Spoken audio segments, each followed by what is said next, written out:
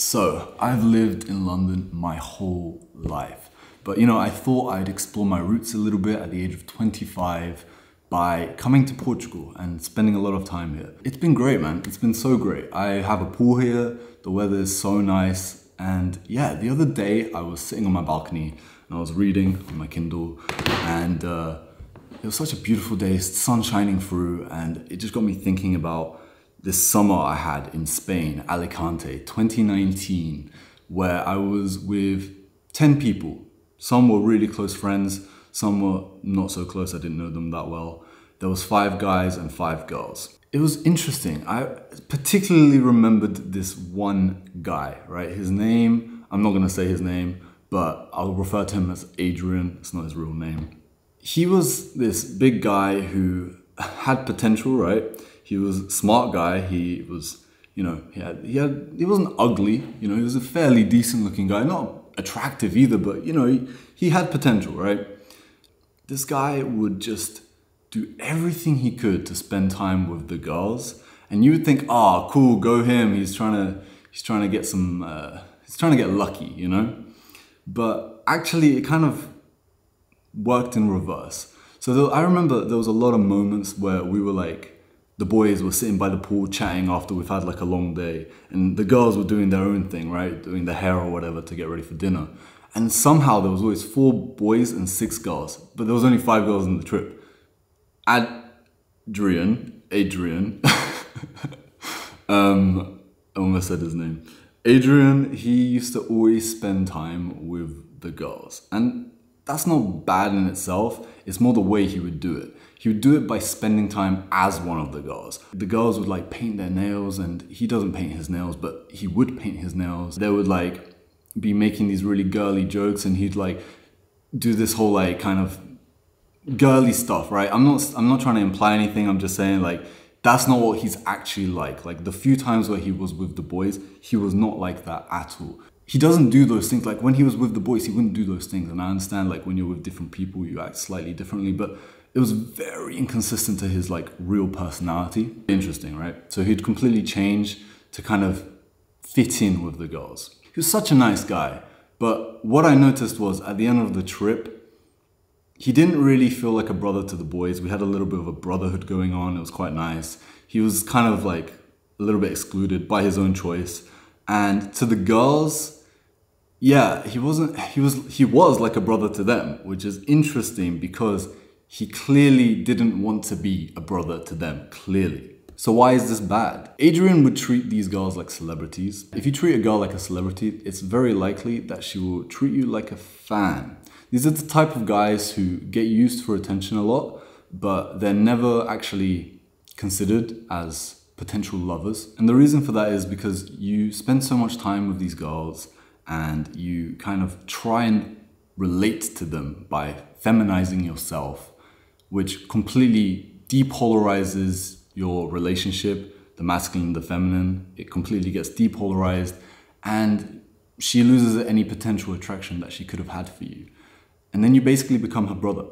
In fact, back in the day when I used to go clubbing a lot, I was single, and I'd spend a lot of time with the boys, and we would look for girls in the clubs. We'd always look at the girls, like there's an attractive girl over there, and she's standing with a man, all right? And we'd normally say, oh, it's her brother. It's her brother, because 9 times out of 10, it actually was her brother, or it was basically her brother because it's a guy who's clearly there. He wants something with this girl, but completely depolarized. The girl has no interest.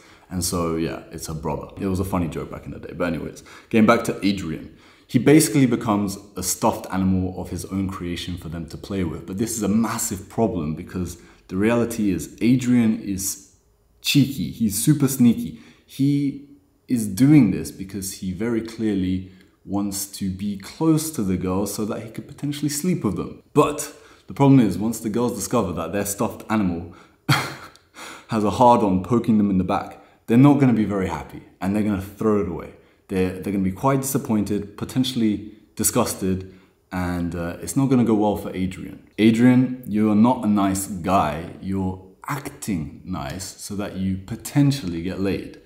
And that is super snaky, inauthentic, and that is why the boys didn't want to consider you as part of the boys, because they lost a lot of respect for you. So what should you do instead? Look, here's the thing. I'm not trying to tell you to be a dick. That's not what I mean by don't be a nice guy. You should always focus on being genuine. Being nice, that's worse than just saying the truth, right?